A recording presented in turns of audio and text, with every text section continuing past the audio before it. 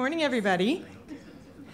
Thanks for coming this morning. We're really excited to be able to talk to you all about IIF, and I thought we could begin by asking the same question that happened yesterday in the IIF session. How many of you have implemented or have started looking at implementing IIF in your institution? Ah.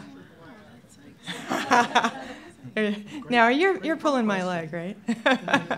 I'm going to start at the total beginning, just for those of you who don't, and just a very, very brief introduction to what IIF is. And then our four panelists are going to be talking really specifically about implementations that can, we hope, lower the barrier to participation for museums around the world. So, what is it? The International Image Interoperability Framework. And we always have to remember that it's IIF and not IIFF or FFI. People do get confused. But this is a really wonderful open source community of research libraries, museums, and really growing out of the research library community, the IIF specifications that have been around for about five or 6 years, but have really, really started getting some serious traction, even in museums, in the last 2 to 3 years, I'd say. So basically, IIF consists of some very well-defined APIs, and there are 4 at this point: the Image API, the Presentation API, the Authentication API, and the Search API. We're going to mostly be focusing today on Image API and Presentation API. The other 2 are for another time. So the Image API is essentially a specification that allows you to enter a URL to point to an image and control in that URI the appearance, rotation, size, crop, region, and quality of the image itself. And that did not work. Okay, we won't go there again. Let's see if this one works. Okay, is Roel in the room? I don't see Roel in the room.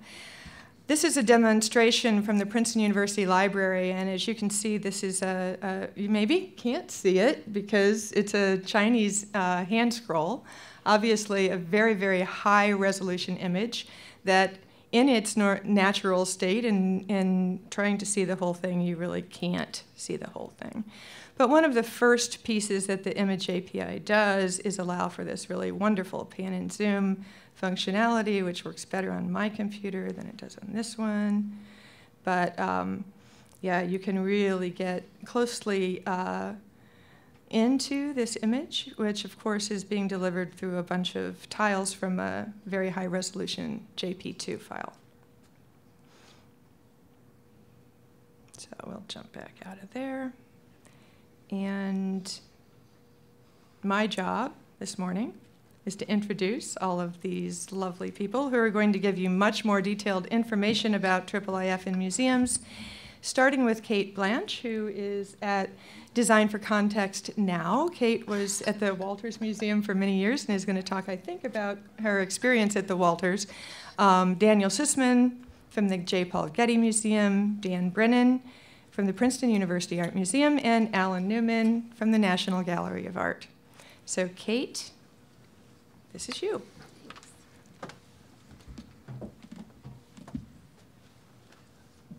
Okay, perfect. Hi, everybody. Just a little background. In August, I transitioned from the Walters Art Museum, where I was the systems manager for data and digital resources for many years.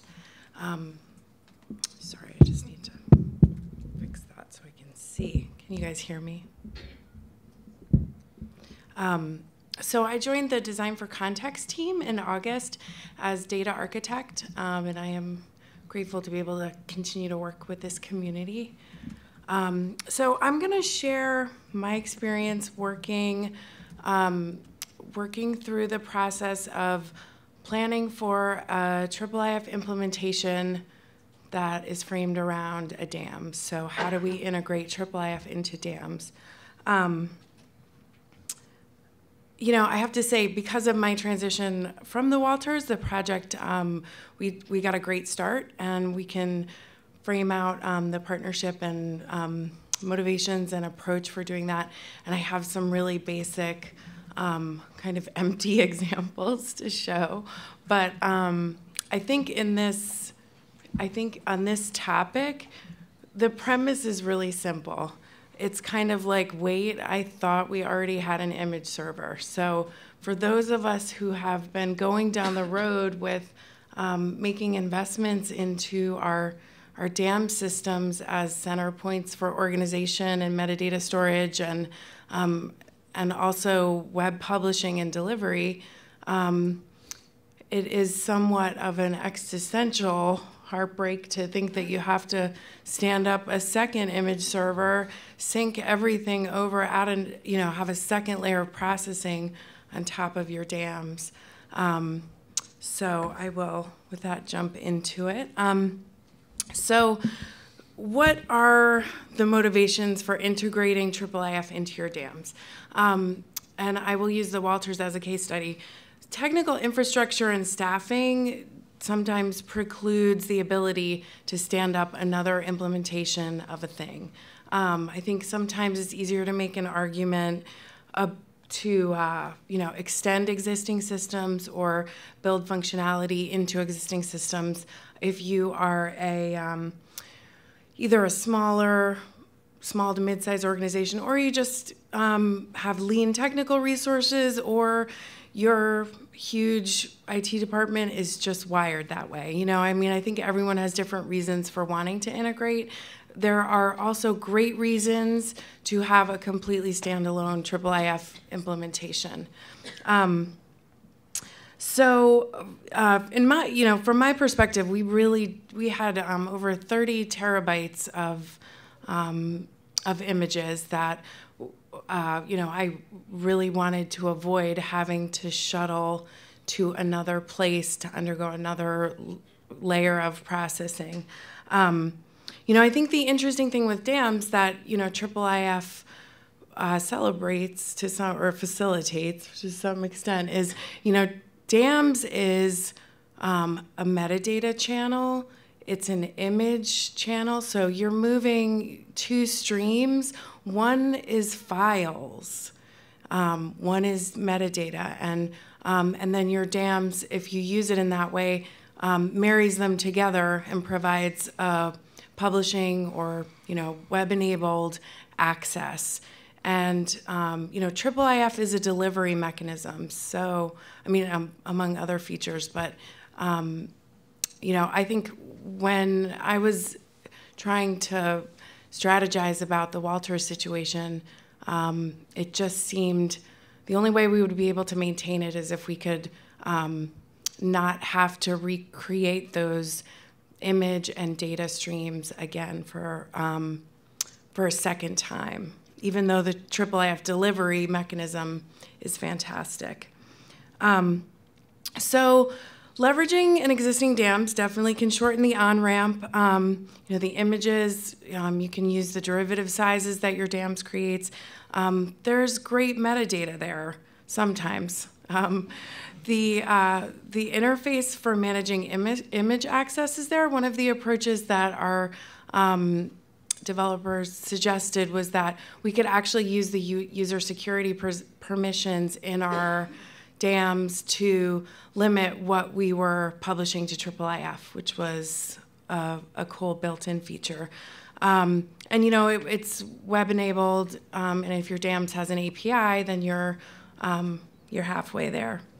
And I will also just say, I'm framing out a very base level implementation. So I would also say if you're going to do any systems integration, just start simple, because it's a lot easier to build and scale up than it is to figure out how all these pieces are going to work, especially when you're paying a developer to do this. So I just want to touch around the current landscape. So integrations are happening. They're not widespread. There's IIF support for Luna. The project I'm going to talk about is the resource-based dams, which is an open source dams that has all sorts of active development going on around it. And for the Walters, we partnered with Montala, who is the author of Resource Base. So we had done several development projects with them for Resource Base. There's also a layer to this where digital collection management systems, or collection publishers, are integrating IIF support, and that's a totally fantastic way to utilize IIF in your content management. It doesn't place it at the level of kind of image management, but it ties it into the level of publishing, which is another really great strategy. And I'll just anchor this by saying, the Walters was working towards a level 0 image API implementation, and that sounds laughable, but we had literally a budget of $8,000, and I think what's great about IIF in the community is you can actually do a lot with that money, but our goals were had to be focused for that amount of money. We had a basic public services use case, which means we really just wanted to serve up the derivative sizes that we had in our dams on our existing website through a IIF compatible URI. And that was pretty much our goals. We kept it really simple. So just a little bit about how it works. Your dams provides users with a URL, and IIF also streams images and metadata via a URL. So our first approach was to just set up a whole second image server and then find a way to script a sync between our dams and the IIF server. But in talking with the community, it was suggested that we just try to work with a developer to code a shim that would take the URLs that our dams were creating and convert them into IIF compatible URLs. So I walked around for 2 months talking about a shim, and I didn't know what. I've shimmed windows and doors, but this was, and I was like, I know what this means. So, just for those of you, just to anchor the conversation, according to Wikipedia, a shim is a small library. I'm going to read it because it's a great definition.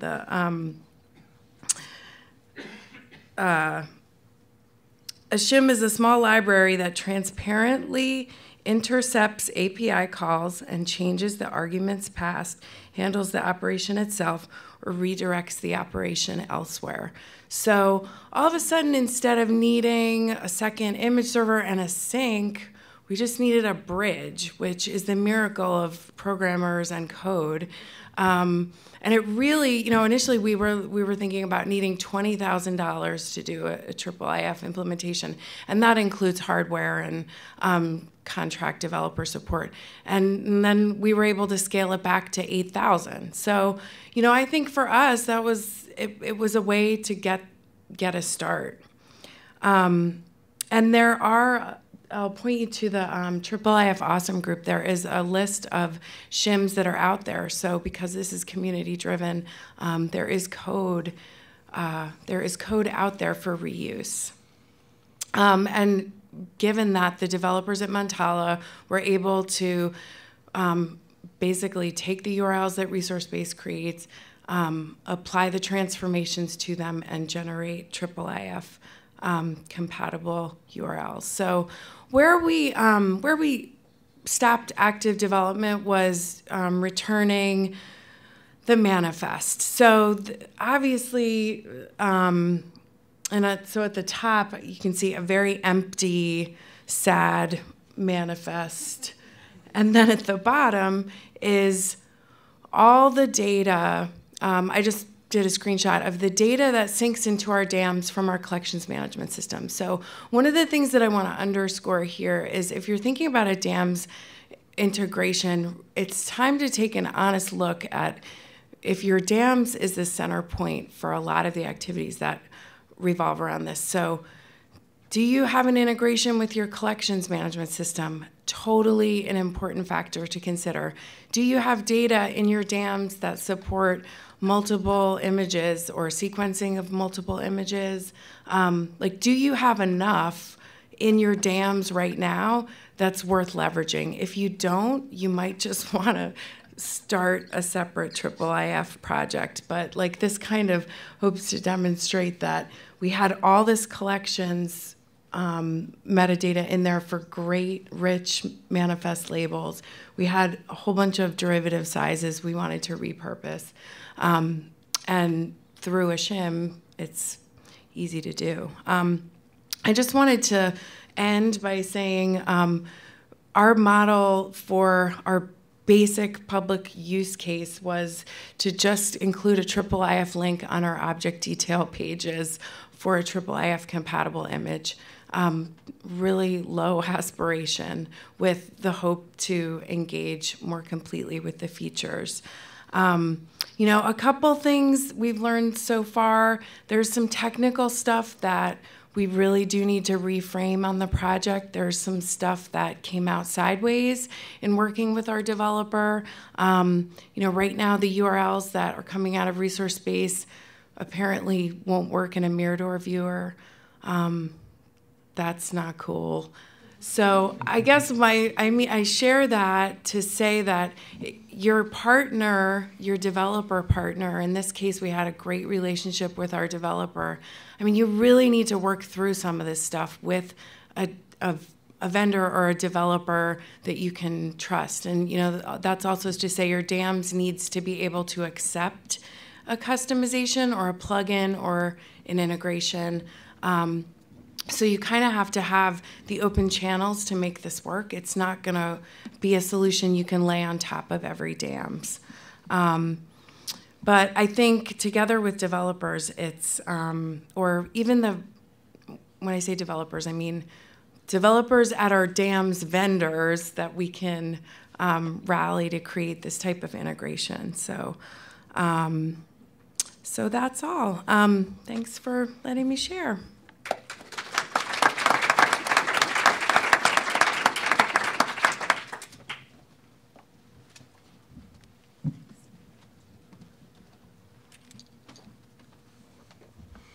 Hi, everybody.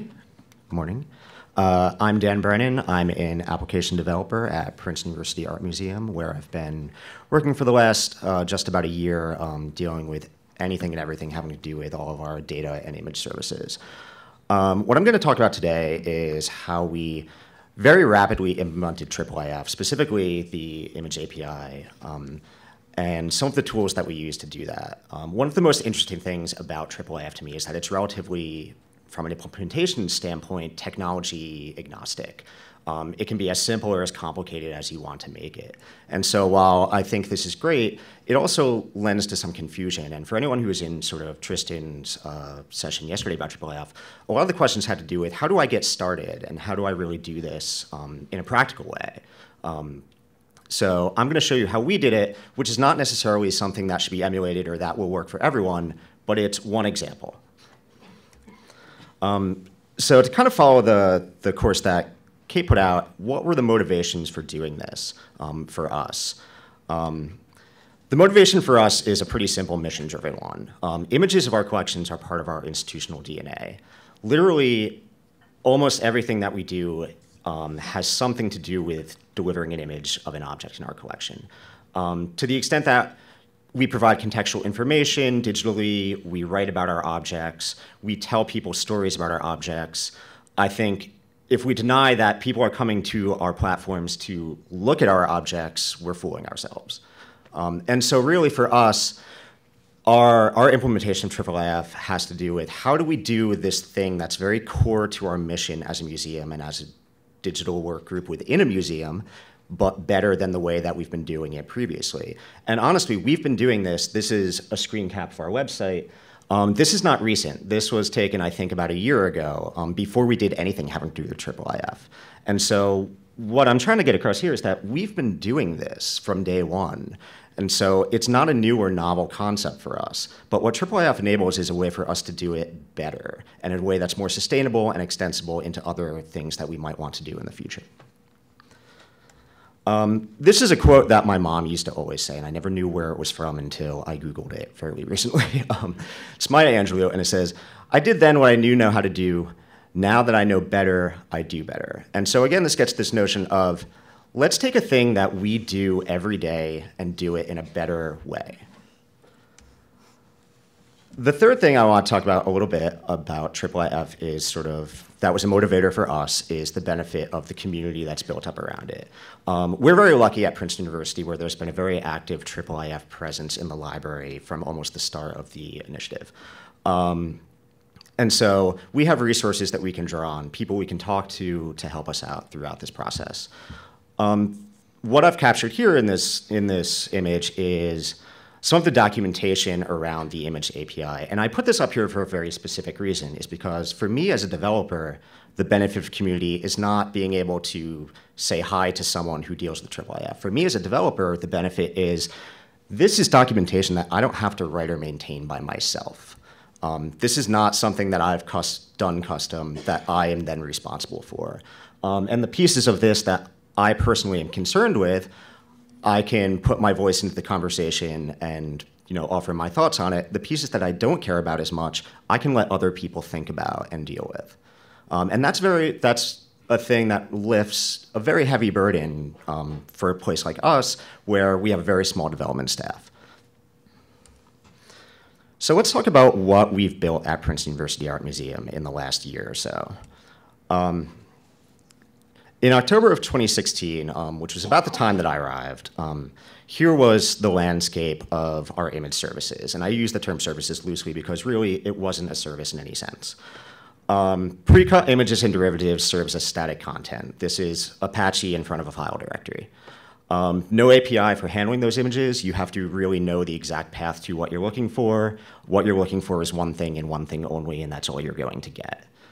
A very complicated caching system for delivering those images that caused all kinds of problems for our downstream web services. No image server infrastructure. Again, Apache in front of a file directory. If there are issues with that, there is no way to fix it other than taking it down, dealing with it, and putting it back up.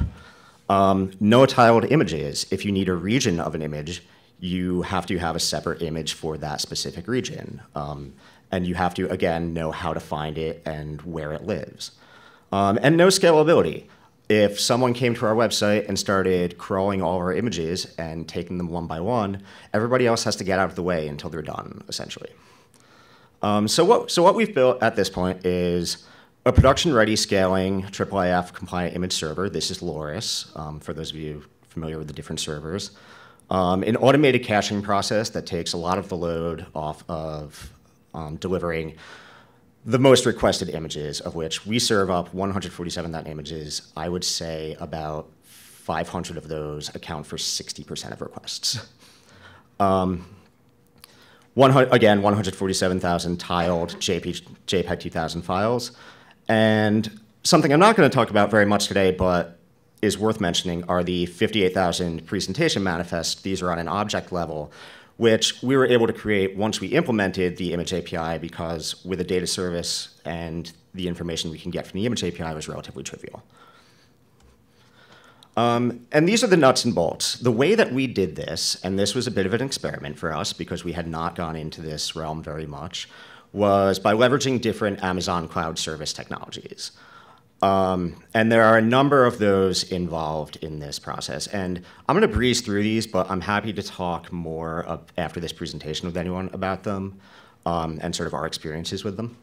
But more or less, so the image server, again, this is Loris. This is an EC2 instance built on an Amazon machine image. What this essentially is an Amazon machine image is a template for a server.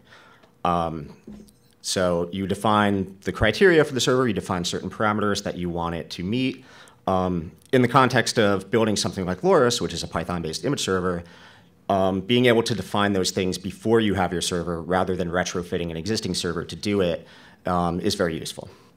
In terms of scalability, we're using the elastic load balancer technology that Amazon offers with an auto-scaling group. And so what this essentially means for us is that as demand goes up, we can spin up additional versions of the Amazon machine image, and these sit behind a load balancer so that if we have 1,000 requests, we have enough servers to meet 1,000 requests. If we have 10,000, we have enough servers to meet 10,000 up to a point, and we're notified as those things happen. Our source images live in S3 storage. S3, I think a lot of people are probably familiar with. This is Amazon's storage technology. We have server-side caching, which is in the Elastic Block Store, rather than, as opposed to S3, which is sits elsewhere within the Amazon realm. Elastic Block Store is attached locally to the server. And so, again, as I mentioned, we have repeated requests for a number of images. We get them, these pull from the block store rather than having to reach out to the S3 buckets. For monitoring logs, we're using CloudWatch. Again, this speaks directly to the server and allows us to access the logs or anyone else without having to actually go into that server and grab them. And our presentation manifests are also stored in S3 and then served through our REST API that sort of powers a lot of the things around the museum. Two other things worth mentioning. The virtual private cloud that is, again, a feature of Amazon Web Services. This allows us to have all of these things speak to each other while exposing only the pieces of it that need to be exposed publicly without having to establish very fine, discrete firewall rules across all of these different services that I just mentioned. And finally, the CloudFormation template. This, and I'll speak about this a little more in a second, this is a very interesting technology whereby you can take all of these things that I mentioned above, sort of spec them out via a JSON template, plug it in, and then have someone interactively spin up this entire layout sort of in push-button version. And that looks kind of like this. So you feed in your JSON template. It exposes a bunch of parameters to the end user. They decide what they want. They press deploy, and then 5 to 8 minutes later, all of this stuff exists. Sometimes.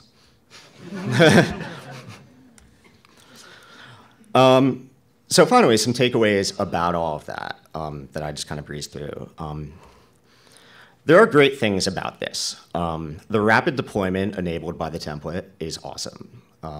Again, if I need to spin up a development environment because I need to test something new, I can do that, do what I need to do, spin it back down when I'm satisfied.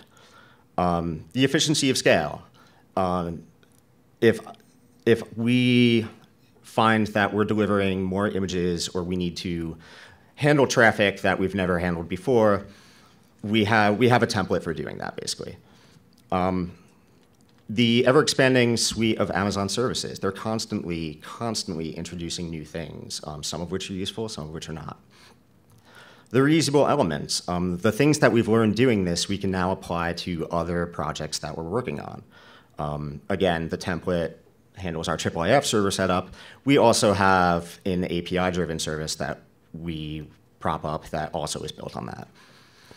It's globally accessible. I can get into all of our services and monitor them from essentially anywhere I have a computer. I don't need to SSH into something and then call someone within Princeton IT to do so. And the strong support network. Amazon Web Services are used across the world in all kinds of industries.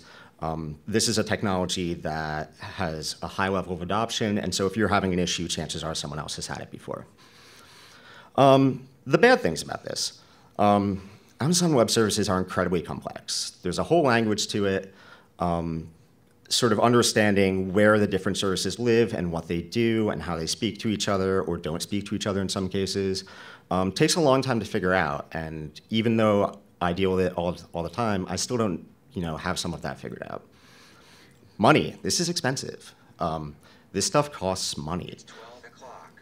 It's 12 o'clock. As these things scale, I mean, Amazon has figured out how to make this profitable for them. And so as these things expand and as our scale grows, we're going to end up paying for it. And it's not a linear curve. It's it's not linear. It's a curve. You pay more the more you use. It's subject to external factors, and this is the inverse of the ever-expanding suite of services. As Amazon introduces new things, they also take them away sometimes if people aren't using them as much as they want them to. And that's kind of a problem if you're using those things. And finally, once you're in, it's really hard to get out. If we were to step away from this at this point, it's a total rebuild of everything that we're doing to prop up IIIF. And then finally, just to conclude the ugly, in addition to all of that, Amazon isn't the most wonderful corporation in the world sometimes. They're notoriously anti-worker. Anyone who is in, sort of Peter Drucker's presentation yesterday about dams, I think he mentioned it a little bit too. It's like they know what they're doing, and they're here to help you, but they're also here to get your money, and that's their main concern. And finally, just the hazard of increased centralization of internet services. Peter also showed a slide where there is no cloud. It's a warehouse somewhere hosting a bunch of servers in a field. And so this happened about a year ago where you hear about this once in a while when Amazon Data Services Center goes down and about a third of the internet stops working that day, which is sort of counterintuitive to the notion of how the internet should work in general. So these are things that we have to think about, and these are conscious decisions that we have to make. But I will say, sort of from a IIIF implementation standpoint, this has worked out very well for us, and it helped us do this in a much shorter period of time than we would have been able to do, and it's something that I think we'll be able to build upon for the future, and perhaps others as well. So thank you, and if you have any follow-up questions, please, I'm happy to talk anytime.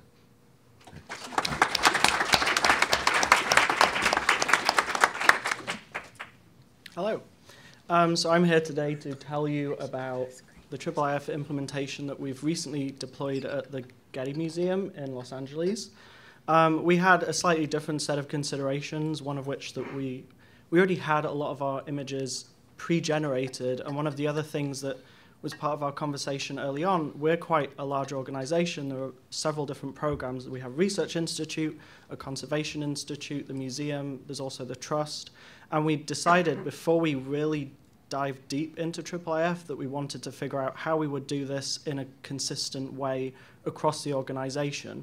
And figuring some of those things out is taking a bit longer than would maybe be ideal for this particular project. So we've initially implemented a level 0 implementation, but I think, just before I get to that, I think it has to be said that the level 0 almost sounds like you're not doing very much, but it's actually providing probably more than 90% of the functionality of IIIF. And for most users, it's all they'll ever need. And for you, it's a lot less to support. You don't need dynamic image generation. You don't need to scale for that, whether you're doing it on-site or off-site. Dynamic image generation can be an expensive thing to do because you need very powerful systems, potentially if you have a lot of users. And again, there's some edge benefits. And also when IIIF began over 6 years ago, the browser couldn't do a lot that it can do today. You can do a lot more transformation client-side. It does mean that potentially in those cases, you still have to move potentially a larger image to a client machine to do that rotation or cropping or whatever, but a lot more can now be done client-side, and that's a way of distributing the costs and pushing them out basically to the user. You're not having to deal with that complexity and support it all yourself. So this is kind of our setup, just to give you a little bit of context to what we've done. We use TMS, we use OpenText Media Manager as our DAM, but in front of those systems and basically between those systems and everything downstream, we have something called the Digital Object Repository, which pulls in all of our collections data, related interpretive media information like gallery labels and that kind of thing, exhibition content. And then this stack basically goes back about 5 years. It's when we first deployed it. And we also have something called the Media Derivative Manager, the MDM. And all of those pieces have been in place and working really well for a number of years. And the MDM generates a range of basically pre-generated derivatives, including deep zoom image tile sets, which are scaled at the full resolution of the original TIFF. So there's no, we don't scale down before we generate the deep zoom. So those are the highest quality images that we offer. We had a pretty complicated information structure before. We simplified it with the DAW. I can go into some of the more detail about the DAW later, but it's built on MySQL and Elasticsearch, pulls in information from these source repositories, and then feeds everything downstream.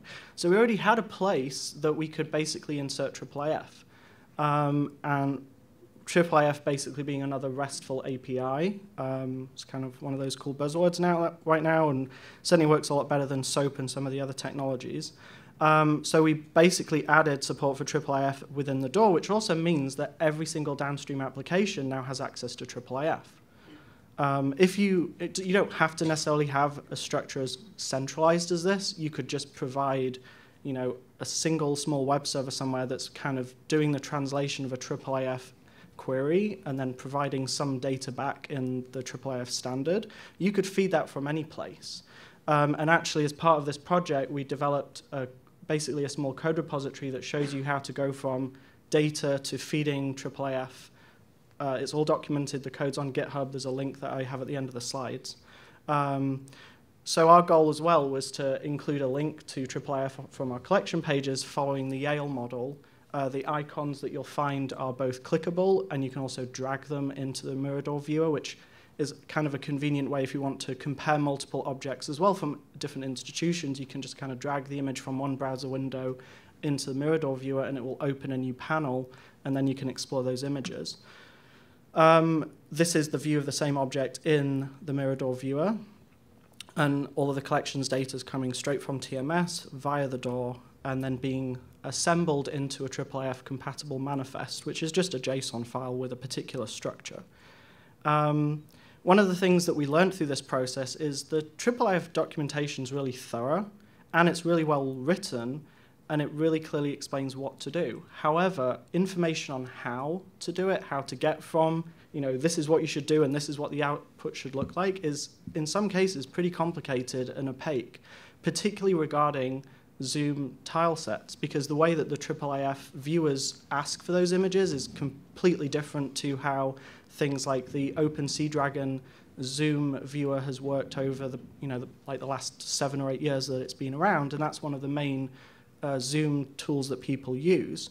And we also realized that sharing our experiences would hopefully be beneficial to the community, because when we started this project, we were looking everywhere for this kind of documentation. It's like, how do we get from, what the documentation's telling us we should do to actually where we need to be to have a working implementation? And that was one of those struggles, and something that hopefully this will help bolster.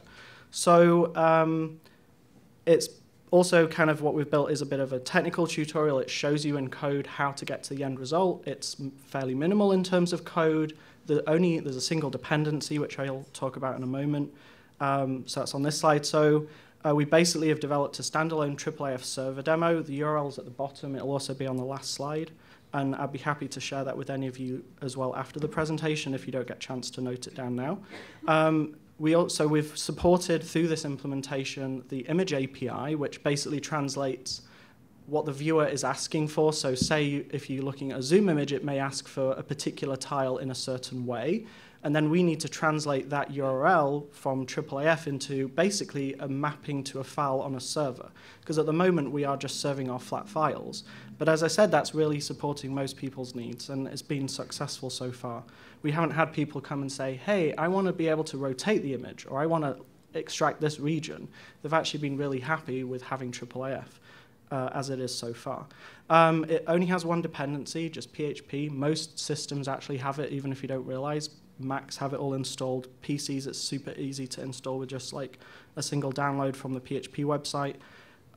It's the most popular of the web programming languages. It's been around for a long time, so it's pretty easy also to translate to other code bases if you work in a different language. And it's easily run from the command line, and there's instructions in the repository on how to do that. And the source can be downloaded from the link. So it basically generates a manifest. And what I've done for this demo, rather than obviously having a hook into TMS, is I've just basically have a folder of object information also as a JSON file with a similar structure to the manifest, but there are some fields which are slightly different. And I've included a block with related image information. So there's URLs to the image and the size specifications. And that's really important for deep zoom images, because translating IIIF requests to, for example, a deep zoom tile URL is reliant on knowing the width and the height of the source image that you've generated the tile set from, as well as the tile size and the number of zoom levels that you also generated at the time that you generated the tile set. So having those pieces of information enables you to do the translations. And as an example, you can see here, the top line is a IIIF style URL. The number with the @ sign in it is basically the first part in this particular example, and it can be anything, is the object ID, and then the number after the @ sign is the image reference. So it's just basically a way of saying to the server, I want this image that relates to this object, but the way you structure that part, as long as it's unique and you can reference it back to your database, it can be anything that you want. The part afterwards is kind of a region specifier and then a tile size, which in this case is 254 pixels, and that's a fixed number. But that, as you can see, is having to be translated to an actual file on disk. So in this case, it's the 239,380 image, and then a particular zoom level, in this case 12, and a particular XY coordinate.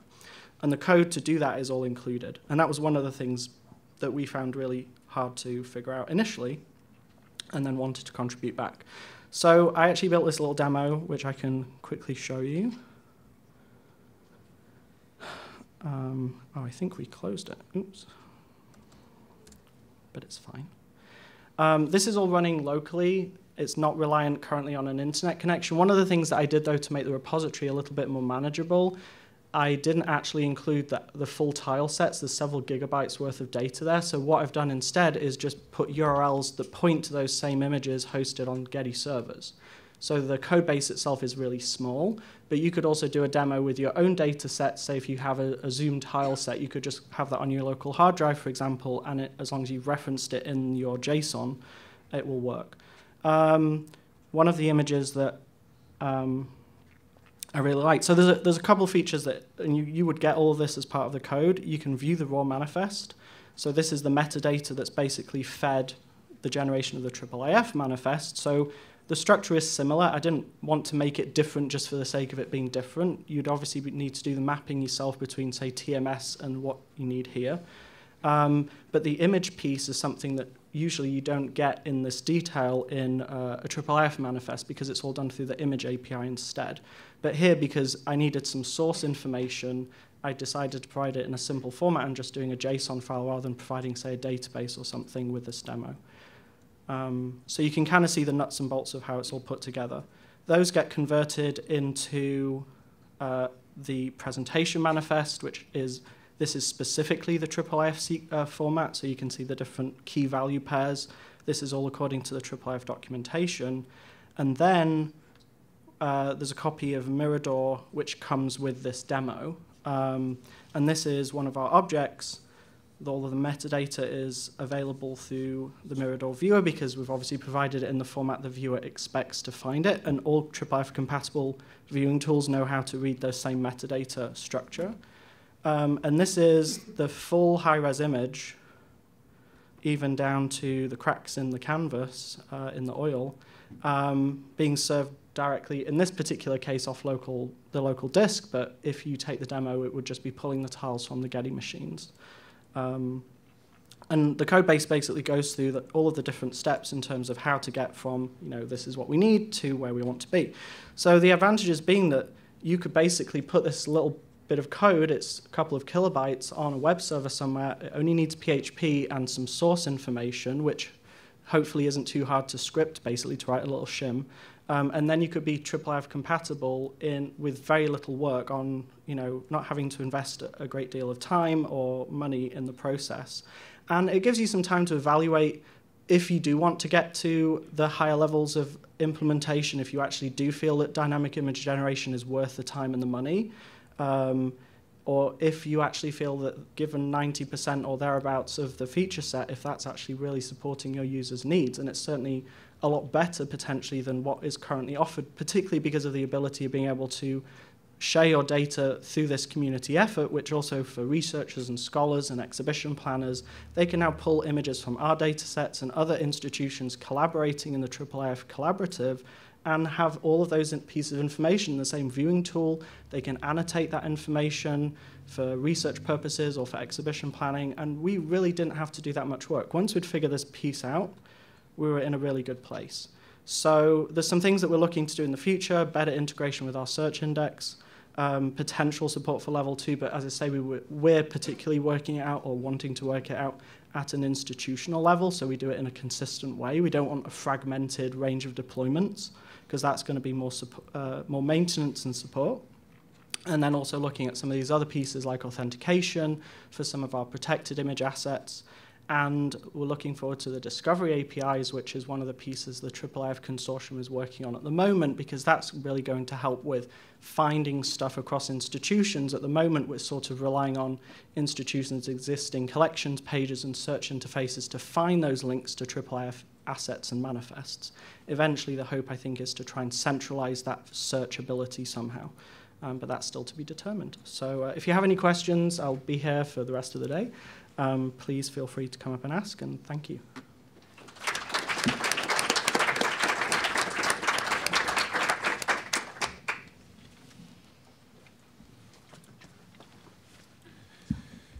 Thanks, Dan. In my 12 minutes, I'm going to address the users. And we have 5 use cases. I'm Alan Newman, Chief of Digital Media at the National Gallery. So we'll start with listing the 5 use cases that you're going to see. Most of them involve Mirador and finding images and comparing them. The first use case is actually live now on our website, so you can, we had a soft launch and it seems to be working, so you can play with this either now or later. We have a means by using our search the collection tools, and a little later we'll also have this available for browsing, to select between 2 and 8 images that are related. In this case, a painting that Tiepolo did twice.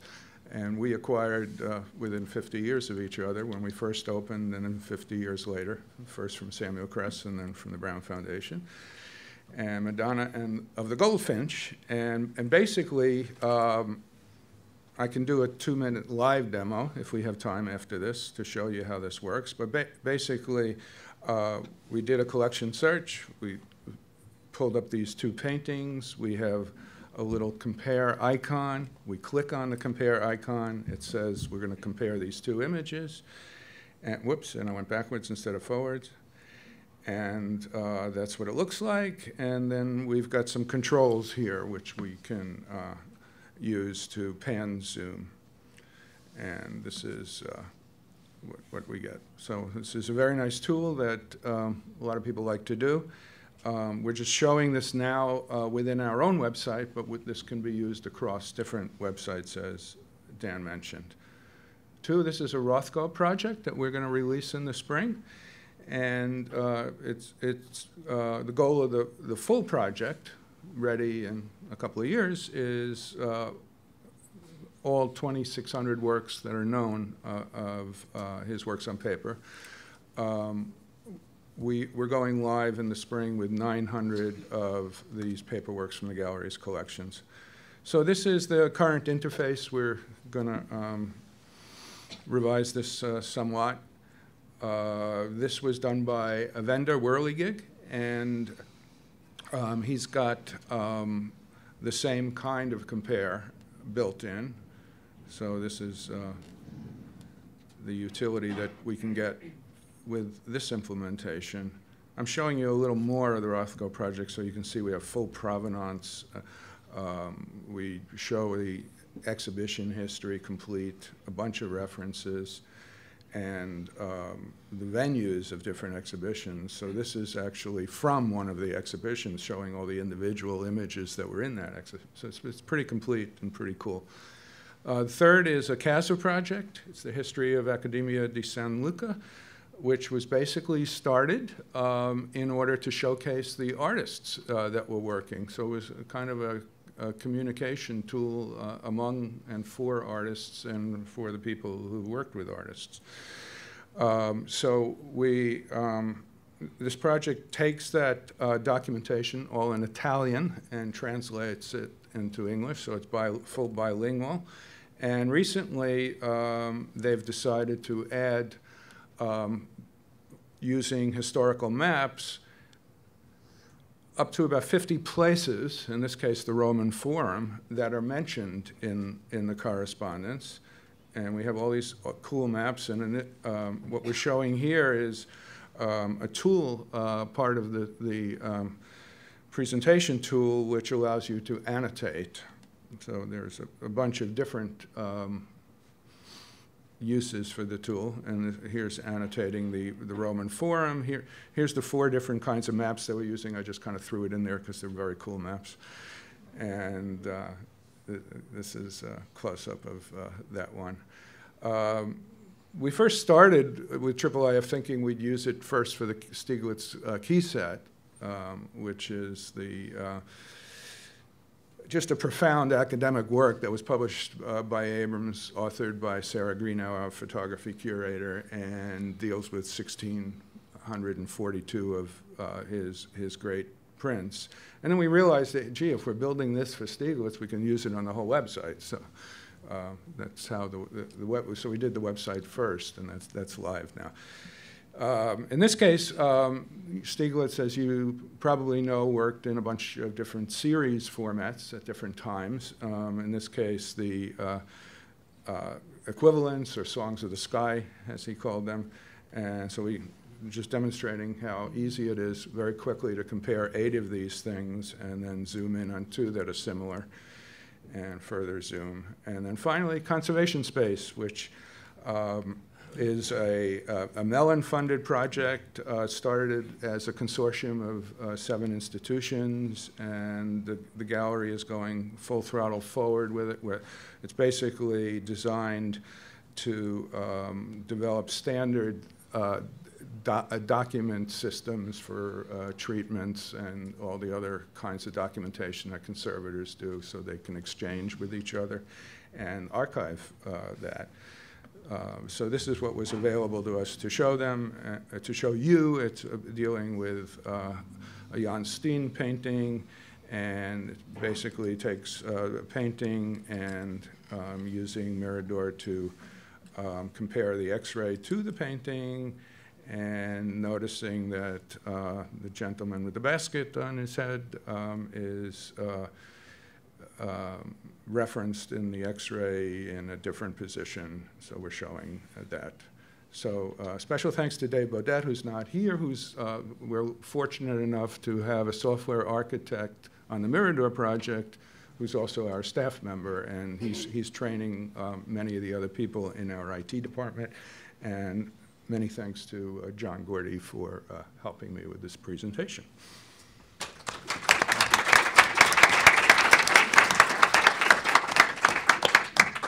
So we have a few minutes for questions, and I'm going to just navigate us over to the IIIF website so that you'll be able to see some of the wonderful tools that resources and links that they have for your future exploration, if you like. See, three eyes in one app. Cathryn, can we mention the meeting in the spring? Yes, that's what I was. Good, that's great. what I was going to do. Super. There we go. So IIIF.io is the website for the IIIF community. There are all kinds of resources here, including links to the Slack channel, the discussion group, all of the things that you need to find out if you want to learn more about IIIF. And I will quickly say that the next major community meeting for IIIF is going to be in Washington, D.C., May 21st through 25th. The second day, the 22nd of that meeting, will be an open sort of showcase day where all kinds of wonderful IIF-based projects will be demonstrated, and those registration tools will go up pretty soon. So, after that, questions? Anybody? Yes? Yeah, we're totally naive, not being into this very much. Is there a relationship of this to all the work being done in linked object data? Who's here to answer that question? Yes, and yes, yes. I'm trying to put all these standards and things Yeah, together. the actual JSON files conform to JSON LD, which is a format to use the JSON like file format for linked data. So the structure is there, and already the attributes that are needed to connect the dots between different resources. So effectively, this is a way to expose image metadata as linked data as well, and it fits in very tightly with, for example, a linked art initiative. One of the main authors of this specification, Rob Sanderson, who was at Stanford and is now at the Getty, has also been working on linked open data for objects as well. So it's all with this mindset of linking everything together, and that you would reference, say, a IIIF manifest in a linked way from, say, an object manifest elsewhere. So yes, it does conform to the specifications. Okay. Anybody else? Yes. Slides going to be available? Yes, they definitely will. We'll submit an updated set of slides to MCN, and so yes, as soon as they do, or if you want to get in touch with any of us, we can also share them with you. Yeah. Happy to. Yeah. Catherine, can I mention that the spring meeting, the Tuesday, is also for new users, firstly, and secondly, I'm going to be working with Liz Neely at AAM to contact small and medium-sized institutions who want to get involved with IIIF and show a path, so you don't necessarily have to invest a lot of money or have huge programming resources just to get started. Yeah. Right. Oh, and the other thing that I'll just mention quickly, in case you don't want to dive into the IIIF website, is that there is a museum group within IIIF, and you can join that group. There's a call on the first Tuesday of every month at 11 o'clock in the morning, and lots of issues related to new projects in museum work and IIIF are discussed there and shared with the community, so everyone is welcome to join. Yeah. All right. Well, thank you all.